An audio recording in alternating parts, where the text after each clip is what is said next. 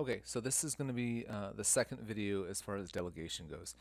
So at this point, we've set up the case, we saved it, had it ready to go. So then someone can come in, step in, do the alignment, attach the buttons, and now we're just looking at how do we turn these into physical models. So it's pretty straightforward. First thing we need to do is we're going to go through this entire panel. We're going to start at the top and work our way down. So I'm going to turn off the opposing, so I'm just looking at the maxilla. I'm going to add a label. So we got demo patient. Typically, I just have last name, first initial, so we'll pretend it's patient demo. And then I'm just going to hover over top of the model, move the model to where I want it, and the label stays in the center of the screen. I like to engrave, means it ends up being embedded in the model. I'm going to click apply. It's going to take a little while. That little warning is always going to pop up. That's telling me that it's essentially telling me not to put the label on the base of the model up here, because we're going to hollow these models out. They're going to come out as though there's nothing on the inside. It's going to save us resin, save us print time potentially. It's depending on your printer, but anyway, it's something you do, and so if you put your labels in there, that's going to affect that. Your labels are going to disappear. So just don't do that. Don't put your labels in the base if you're going to hollow your models out. The hollowing is addressed up in the tools, preferences. We have videos that cover that if you need any help with that.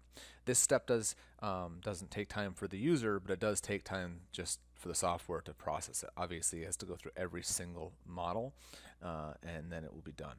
So I'm not going to walk through this video. I'm going to keep it short. I'm not going to show you the mandible as well. I'm just going to get through the upper. We would do the same thing on the mandible. Pretty straightforward though. And now I'm going to add a print platform. These models are not perfectly flat, not yet in the software. So I'm going to right click, add platform. And now I'm going to make sure first that there are no gaps between the platform and the model. Shove that forward. And now that it's embedded in there, I'm going to scale it properly by using these little round globes. Okay. And I'm just making sure that the platform doesn't need to stick beyond the model. It's not going to hurt anything. It's just not helping anything either. It's wasting resin. This looks pretty good here. This looks like it's overhanging a bit here, so we'll go ahead and stretch that out here, and that's done.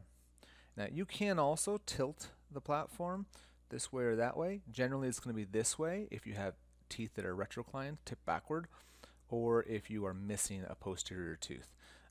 But that's a more complex situation, but generally speaking, perpendicular is just fine. So I've labeled the models, I've added a platform. Now I'm just going to export the models. And I'm going to call this upper models. You need to do this for both the upper and the lower.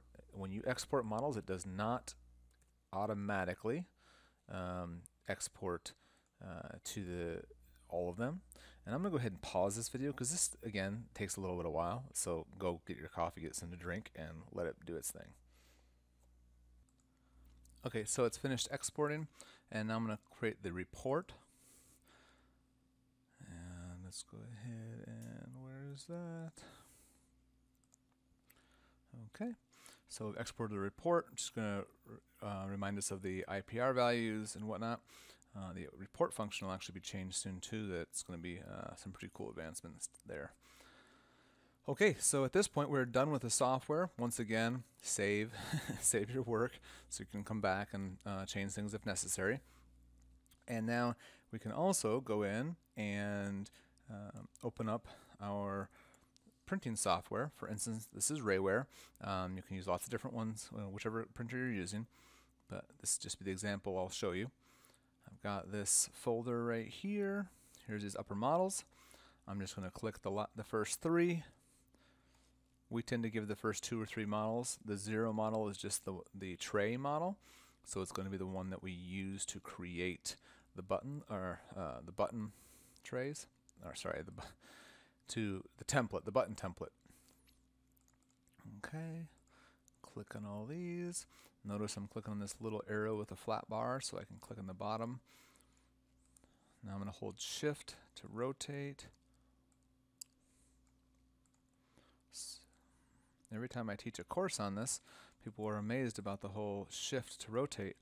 I've gone over that about 100 times in various videos, but it gets missed, I guess. So just makes it nice. It turns it in 45-degree increments instead of just randomly.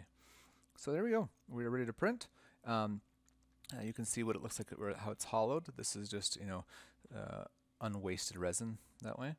And when I print, I'm going to print in the dental model resin at 100 microns. Okay, that is the layer thickness. It will print just fine. And you see you've got model 1, 2, 3, and 0. 0 is the one that will be to generate, to make your buttons to put on the teeth, and then the rest of them will be treatment trays. Okay, so that's the end of delegation video 2, and you can see it's a 6-minute video. So about 20 minutes to set things up, 5 minutes to get things printing, and everything else from there on out is just the fabrication. All right, hope this video was helpful. Thank you so much. Bye for now.